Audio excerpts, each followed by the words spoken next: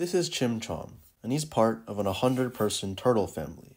Of these 100 turtles, 81 of them have their shells up and 19 of them have their bellies up. Toby Turtle Flipper arrives one day wanting to flip some turtles, but he's wearing a blindfold, so he can't tell if a turtle is shell up or belly up. Now our question for today is, flipping any number of turtles, how can Toby split the 100 turtles into two groups with the same number of belly up turtles?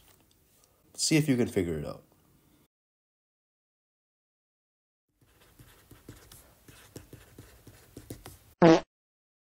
So to start, before we do any flipping, let's split our 100 turtles into two groups.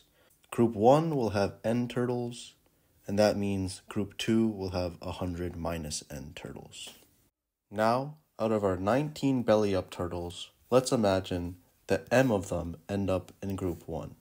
By extension, since group 1 has n total turtles, that must mean the number of shell up turtles in group 1 is n minus m.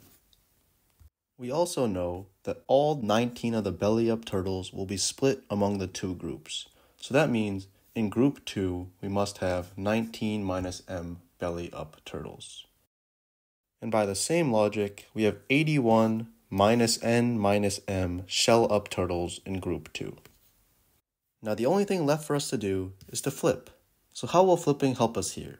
We're trying to find the same number of belly up turtles in both groups.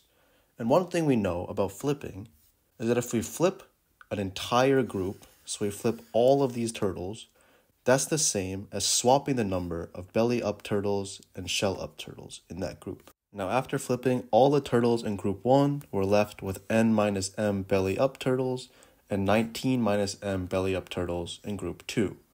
Now how can we make sure that these two numbers are always the same? Well, we can set n equal to 19.